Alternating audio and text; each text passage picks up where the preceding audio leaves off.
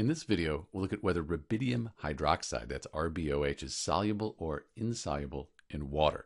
The short answer is it's soluble in water. When we look at these solubility rules, this is a brief list of solubility rules, we go down, group 1 elements, rubidium, that's in group 1 on the periodic table, those are soluble. So we have our rubidium bonded to our hydroxide.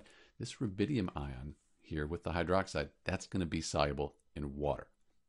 If we looked on a solubility chart, the type we're given in school, probably won't find rubidium.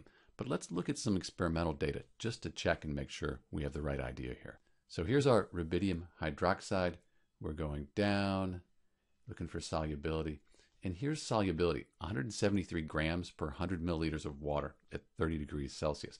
That's very soluble.